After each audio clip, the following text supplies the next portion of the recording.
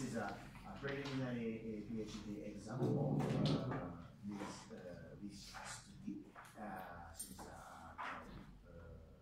is student at third grade, and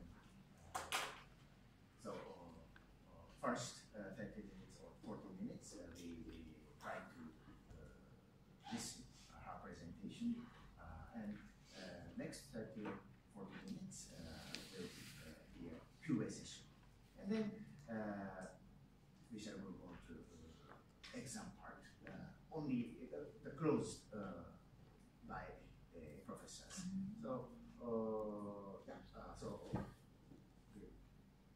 okay for you? Okay. Professors and friends, welcome to my preliminary PhD examination, and this is the title. But before continuing to my presentation, I would like to clarify about the dissertation title keywords. The first one is diversification. Here, it means that state of being diversified of Qur'an schools in terms of teachers, teachers training, students, management, tuition fee, building, also the curriculum, management, as well as the teaching learning time. The second one, that Qur'anic school belongs to non-formal educational institution, that the teachers teach the student on how to read and write the letters of Quranic language for the children start from an early age, and instilling good manners, good morals education to the children based on the Holy Quran and Hadith. And the next one, it tries to attempt comparative study, because comparative method here can be depicted as various kinds of diversification. The last one here, I use semi-urban and remote rural areas. Here, the study identifies that remote rural area, of course, has less developed than semi-urban rural setting, and this factor may influence the development of Quranic schools in the two settings. Well, this is the presentation outline.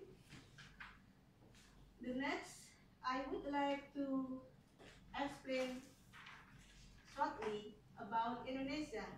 Indonesia is an archipelago country here, which consists of so many islands, provinces, tribes, as well as local languages, but it is unified by Bahasa Indonesia as our national language. And here, among 240 million population of Indonesia, almost 90% of them is Islam believers, which are scattered from Sabang, the west part of Indonesia, until Merauke. And this situation, of course, makes the Islam community or the population of Indonesian here is diversified. And Indonesia is also known as the largest Muslim populated country in the world, because around 80% of Muslims around the world reside in Southeast Asia, and almost 30% of them living in Indonesia. The first one here about the introduction, Islam is the name of the religion, and basically Islam word is from Arabic word meaning submission, surrender, and obedience to God, as well as peace. And the teaching of Islam is about Shahadat. It means that only believing in only one God, and the last messenger is the Prophet of Muhammad. While the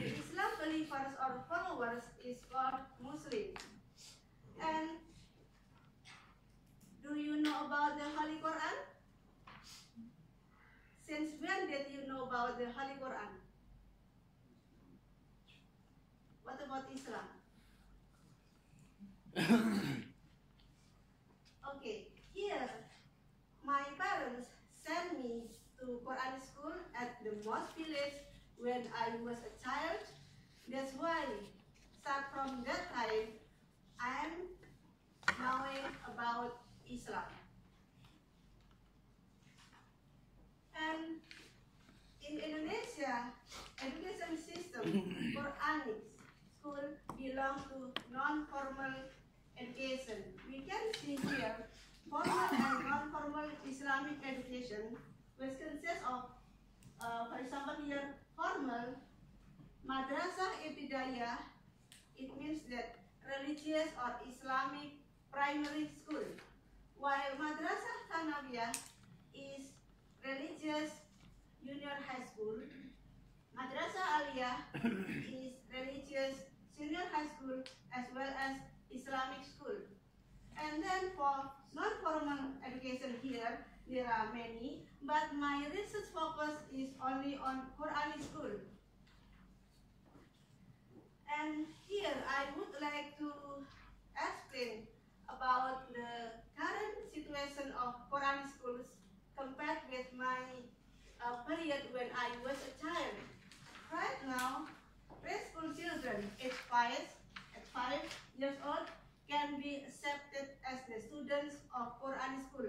But when I was a child, when I was at primary school, I can be the student of Quranic school. But when I was kindergarten, I cannot be accepted. And then the second one, that anybody who master in reading the Holy Quran can be the student at Quranic school too. And also, here, some Quranic teaching learning contexts also are used. And the teachers use new teaching methods, while in the past time, only use the traditional that are listening and memorizing the Holy Quran.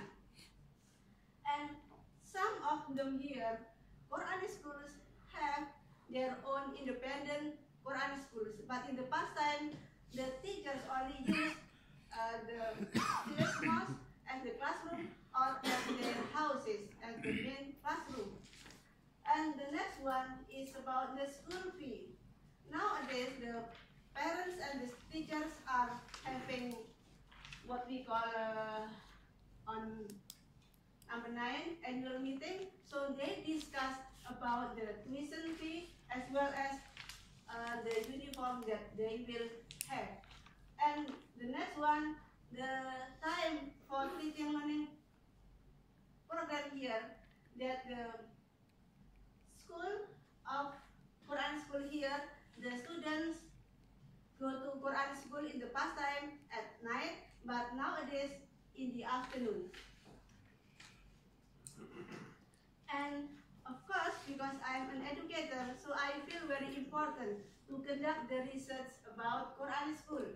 Quranic schools is not only about Islam and Islamic education, but also education as a whole, peaceful future education.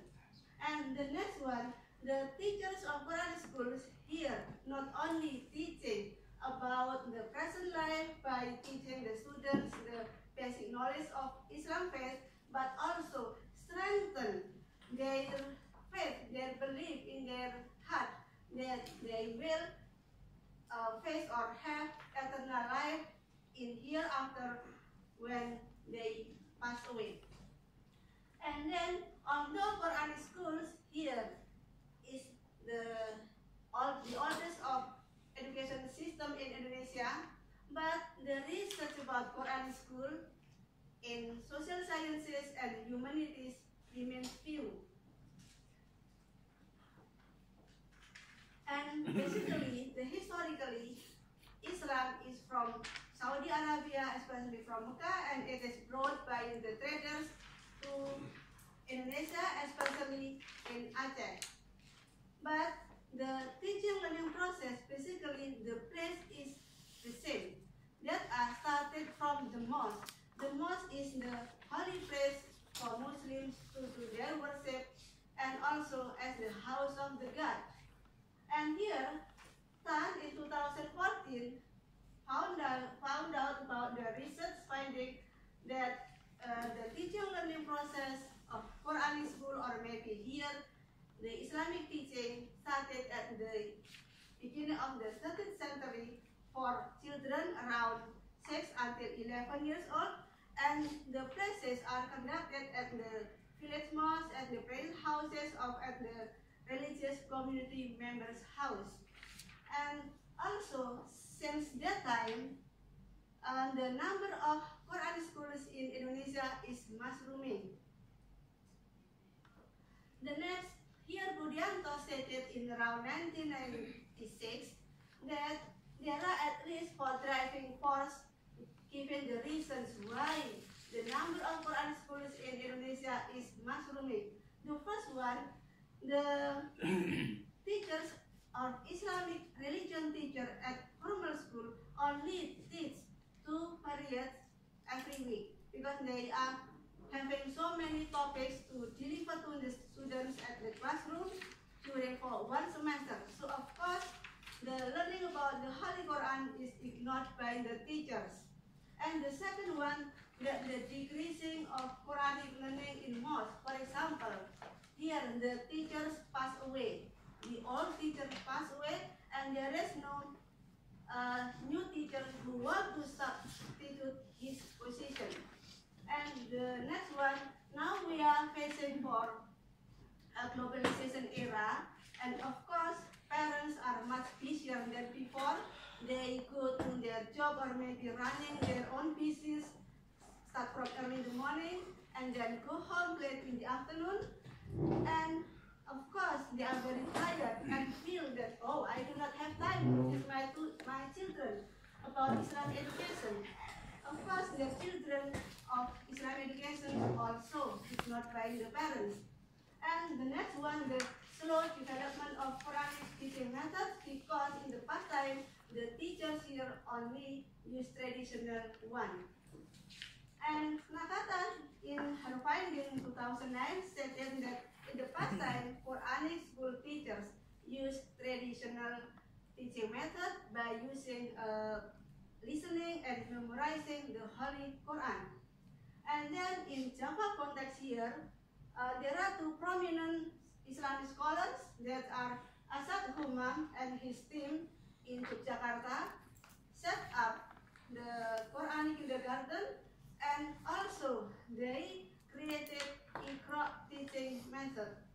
And then Dahlan Salim Sarkasi in Semarang in around 1996 developed Quranic schools called Rodotul Mujawidin, and he used or created Qiraati teaching method. The next, based on our research finding, that basically the diversification of Quranic schools here occurs not only in village level, for example here in remote rural and semi-urban areas, but also happen at Quranic school level. And here, of course, for me, for a researcher, of course, the diversification of Quranic schools is like a black box. So I have to search about its content. And finally, I got the diversification of Quran schools here. For example, as I mentioned before on the introduction of the key terms about teachers, teachers training, management, school building, teaching content, etc. And then I have raised some objectives of the study for my research. The first one, to understand the roles and constraints of Quran schools in providing basic knowledge as well as religious education in both settings through qualitative comparative research. And the second one is to understand about Quran schools' contribution to peace education in rural settings in Indonesia. And the next one, to propose implication for Quran schools' future expected roles. For For my research questions here, I raised 5 research questions. The first one, how and why diversified is Qur'anic schools in both setting in semi-urban and remote rural areas in Banjarnegara Regency. The second one, how are the commonalities and differences of Qur'anic schools in both settings? The third research question, that how do Qur'anic schools teachers improve their professional capacity to teacher training conducted by pesantren as the central learning for teacher training. And the next one, where is the direction of Quranic education within contemporary globalized society? And the last research question is, how do Quranic schools teachers perceive about radicalism and terrorism, also their active roles in peace education for combating the radicalism and terrorism to the students. Regarding the research methodology, I conducted the research in Banjarnegara Regency because it has the place, Banjarnegara Regency has relation with the birthplace of the oldest or the first Islamic organization in Indonesia, what we call Muhammadiyah, which is built in around 1921 by Ahmad Dahlan. And Banjarnegara Regency also has its dynamic development at formal and non-formal education. And here we can see on table 1 that the number of Quranic schools, all of them here are private schools. There are 266 Quranic schools based on Banjarnegara Regency Education Office in 2013. Regarding the districts, I conducted the research here at 3 districts, Rakyat, Wanadadi, and Sigalo districts. You can see here that this is Banjarnegara Regency, and Sigalo district belongs to semi-urban because it is close to the Banjarnegara town and the central city here, and also Wanadadi and Rakyat district belong to remote rural area because it is far away from the central city of Banjarnegara. And we can see here on figure 3 that, as I mentioned before, Rakyat and Wanadadi districts belong to remote rural area, while Sigalo district belong to semi-urban area. And then regarding the research respondents, research instruments, as well as data collection and data analysis, here I created questionnaires and then distributed. And 2 assistants helped me to deliver the questionnaire, and then they take the questionnaire back and return it to me. But for explanation about how to answer it, I directly go to the Quranic schools teacher's house. And then here for the questionnaires, I distributed to 4 teams of the village and 32 Quranic schools. And interestingly, that the headmaster here is also as the main teacher of Quranic schools. And then the interview also conducted to deepen about the data collection here. And to know about the real condition of teachers training, the teaching learning process in the classroom, for example, can be held in the mosque, at the teacher's house, or maybe at the Quranic school building itself. And also to know about the real condition of infrastructure of each Quranic schools, I conducted the observation, so I visited those Quranic schools directly. And then I conducted the research during 2014 and 2016 for 3 phases. And then after the data were collected, I descriptively analyzed and compared between the 2 settings.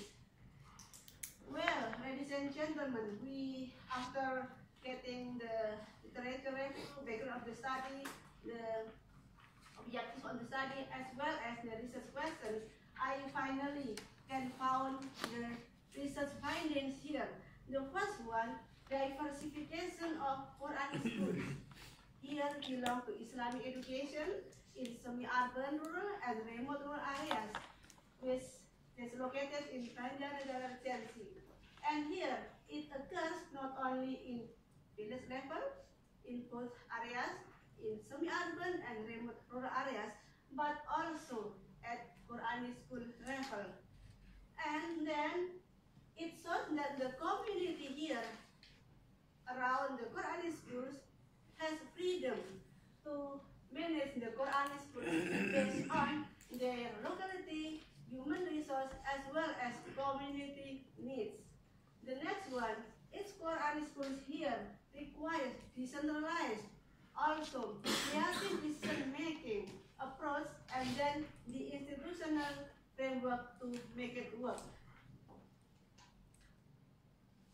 The next, the diversification here, it means that requires the delivery approaches. The first one requires creative or flexible timetable, because in the past time, Qur'anic schools teacher learning process conducted in the afternoon, at night, but nowadays, so the Qur'anic schools teaching process can be held in the afternoon.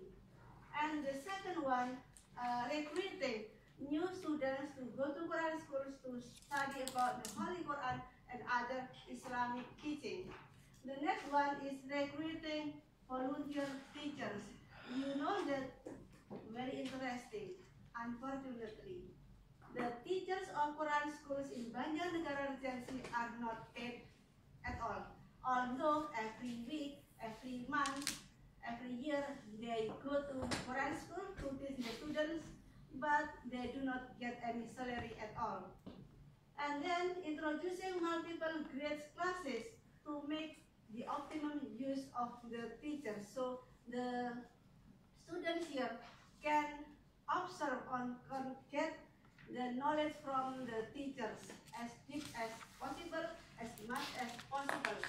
And then encouraging the private sector, non-governmental organizations, religious organizations to participate in the education, especially religious education in Quranic schools. The next research finding is that the commonalities of Quranic schools in both areas.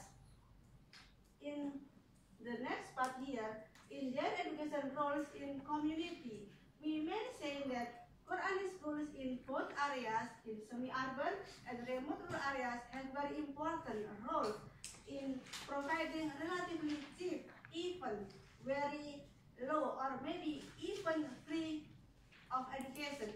So all children here can get access of education, so they will be a Quranic literacy here by having good generations with sufficient Quranic literacy. And then the second one, that here, Quranic schools also is very vital, because it can guarantee that although the children are from very poor family, from marginalized family, they can have access of education. So the children here can get literate in Quranic learning, as well as the Quranic school here can be very ideal for promoting education for all. And regarding the school management and financing, Quranic schools can survive and adapt to the current and overwhelming demand from the community, because they are not valued for things that the formal schools do not. Here, some people may be confused why the community demand for the Quranic schools for their children, because as I mentioned before that at formal schools, the teachers, for religious teachers, do not have time to teach the students on how to read the Holy Quran. But at Quranic schools here, the teachers focus only teach the students on how to read the Holy Quran. And then the Quranic schools sustainably much depends on the active participation of the community members. And regarding the teaching teaching learning content. The Holy Quran here is mainly written, even all of them are written in the Arabic language, so of course the teaching learning content, the mainly is Arabic language. And also the second teaching learning content here is about moral education in order to achieve basic goals of Islamic education. The third one is general education in nurturing Muslim children to master the Holy Quran and to be the pious generation. And this is the differences of Quranic schools in both settings, in school management and financing.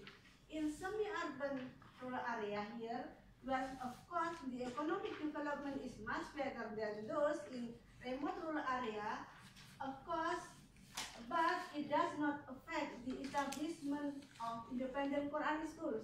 The community here do not have initiative to build their own Quranic schools for their children and other children.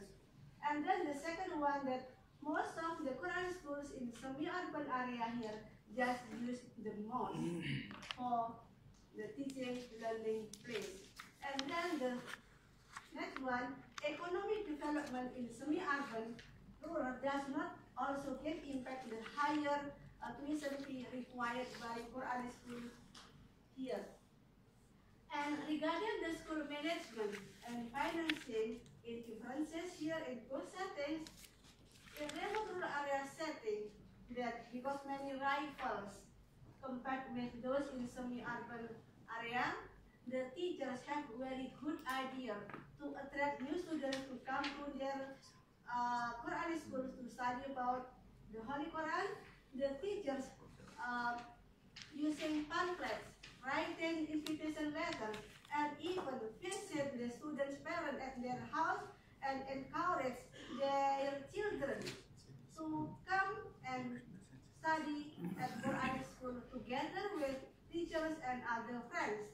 And the next one, the community has successfully built the Quranic school by working hand in hand, donating their own resources, and successfully they can build their own classroom for children. And the relatively low economic development here affects also most of Quranic schools are free of charge.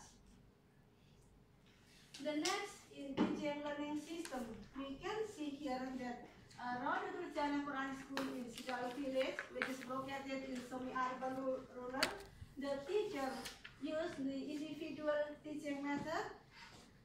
When she teaches one student, other students are waiting on their turn, and she only use one Qur'ani teaching method.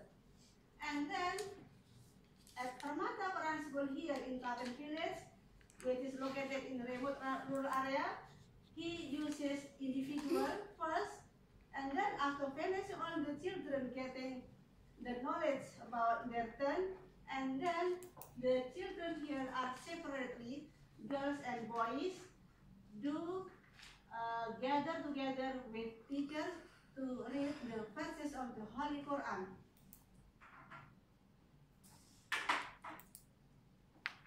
The third research finding that Quranic schools teachers training for improving their professional capacity by pesantren. Basically, the model of teachers training conducted by pesantren for Quranic schools teachers here is the same. But of course, the implementation in the real class can be different for each teacher because it depends on the teacher's knowledge and skill in teaching the students. As I mentioned before here, the Permata Quran School uses Holy Quran, Iqra, and others, and also Quranic Quranic teachers here using the Holy Quran and only individual teaching method. The third research finding regarding the training model, the first one that in-service Quranic teacher training model, here the first one that the teacher directly go to pesantren to have training, and the teacher of pesantren here teach the teacher of Quranic schools. And the next one one, that the teachers of Quranic schools here are invited by maybe district or regency religious affairs office to join the teachers training at designated teacher training center. And here, pesantren teachers also teach the Quranic schools at the designated teacher training center. And the fourth research finding here, the direction of Quranic schools within contemporary globalized society. Quranic schools actually is on the right track to make the children to be a good, pious generation by having Quranic literacy and also have good characters based on the values of Islam religion.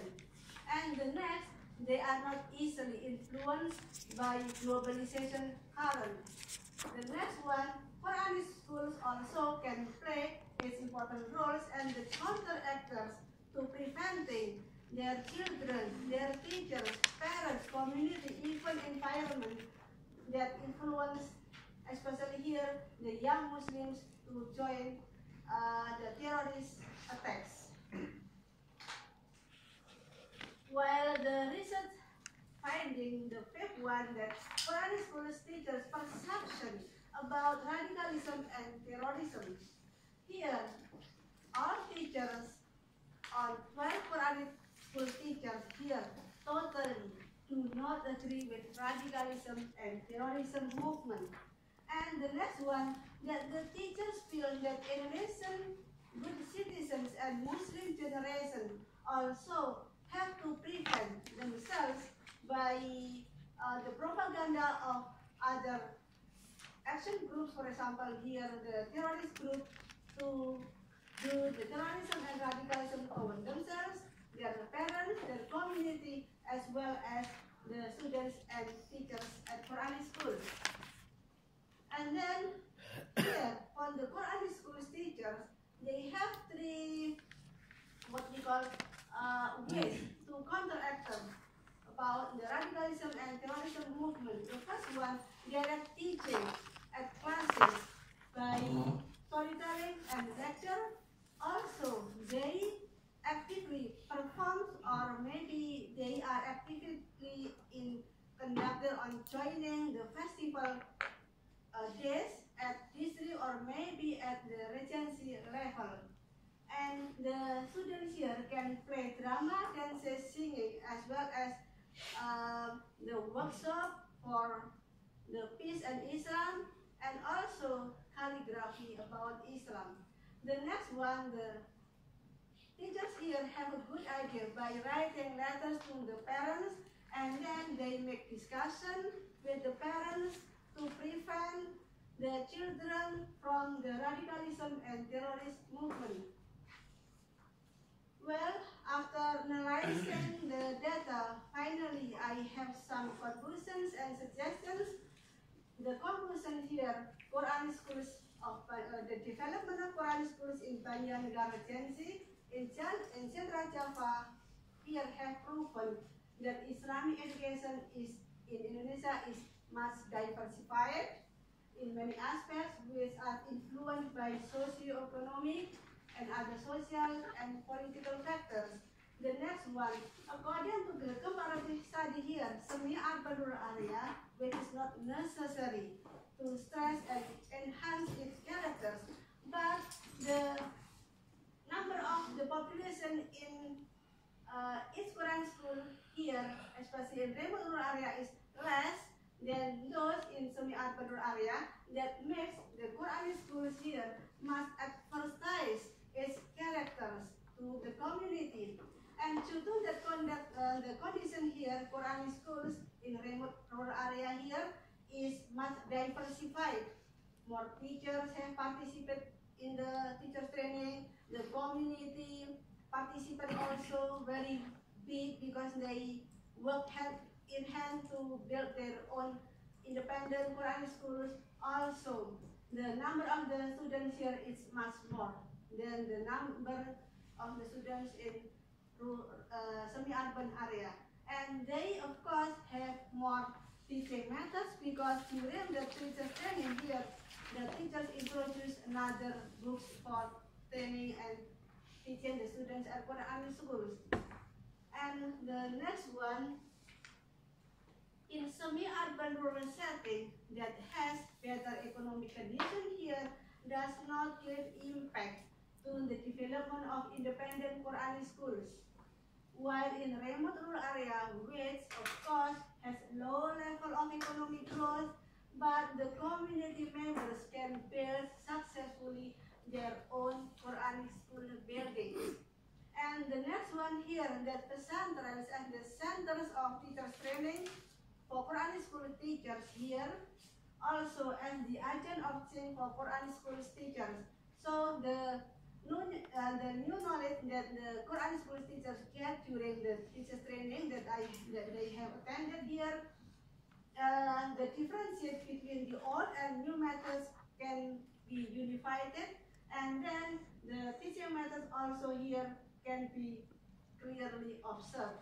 And the study can prove that Quranic schools here keep teaching about peace and really care of the students to be aware of the movement of radicalism and terrorism. And here the suggestions for better future for all schools, especially good Quranic schools, especially in school management, should share their success story to the weak Quranic schools with lack of many shortcomings here in teaching, management, etc., so that all Quranic schools here can learn from each other, and then finally they can have high possibility to develop much better and sustainable. The next one, some possible approaches that can be used here, and the strategies that can be applied for improving the education, especially in religious education, in Quranic schools, include encouraging the community to work hand in hand to support the government also. The government should support the Quranic schools by giving the fund for each Quranic school in the Regency, and also giving the monitoring as well as teachers training for all Quranic school teachers in the Regency. And then the local government will be highly appreciated if they give much more attention to the development of Quranic schools in both areas. And then one of the basic issues here that should be tackled, that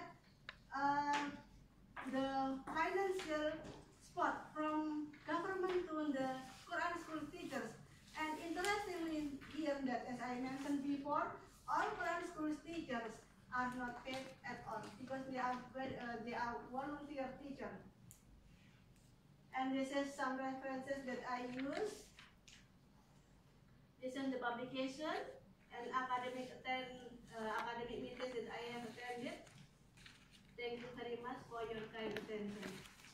Questions and comments are welcome. Thank you very much. We should then go to Q&A session, maybe 20 to 25 minutes. So if you have a question or comment to this, please. Could you give me more details about the diversification of curriculum offering to the students in rural and semi-urban areas from a comparative perspective? And for example, how many textbooks are being used for the peace education and the way of teaching? Okay, thank you for questioning.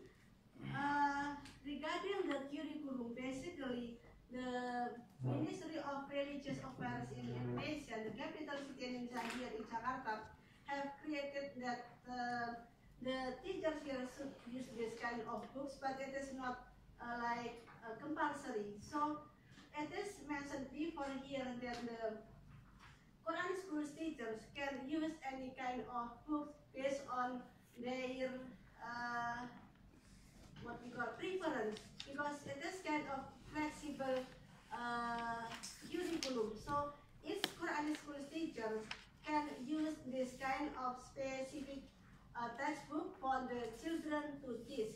Usually for the teachers who have attended Quranic schools teachers training, and especially about teaching method, they will implement the teaching method directly to the students. For example, here the students maybe in the previous time use Iqra teaching method. This is the first teaching method that used by the Quranic school teachers in Central Java especially, but because the teachers have attended the Umi teachers training at maybe pesantren or maybe at different places decided teachers training conducted by district or maybe religious affairs here at regency level.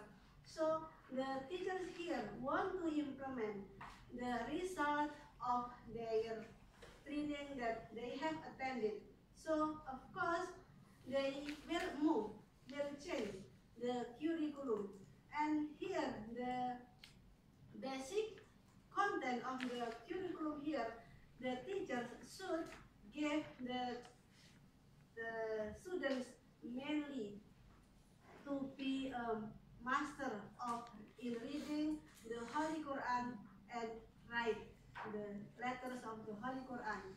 And here there is no uniformity, especially in Banjarnegara Regency, which I conducted the research.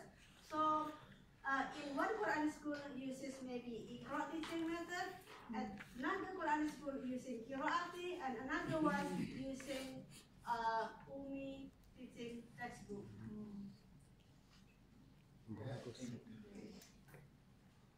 Thank you. Talking about Quranic school in Indonesia, I think it has a very close relationship with pesantren, the oldest Islamic boarding school in Indonesia. And is there any specific difference or maybe kind of relationship between pesantren and Quranic school? Because could teach about how to recite and to read Quran. In Banjarnegara, I mean, is there any specific relationship or maybe difference between Quranic school and pesantren? Okay, yes. Thank you for questioning. Here, as I mentioned before here, that pesantren as the agent of change for the Quranic school teachers, because the pesantren actually is the center for teacher training, for Quranic school teachers especially here. So although Quranic schools is the oldest type of education institution in Indonesia, but the teachers here at first only use the mosque, but the teachers at pesantren here and then have a good initiative. Usually pesantren it is established by Kiai, and Kiai here is the main teacher of Quranic school and the owner of the pesantren, and also as the Islamic cleric, and it is very honored person in pesantren. And here, because the teachers of pesantren here usually they study about Islam, Islamic teaching, about Quran and other information about Islam at universities in Indonesia or maybe abroad. And of course, the knowledge of teachers here is much better than the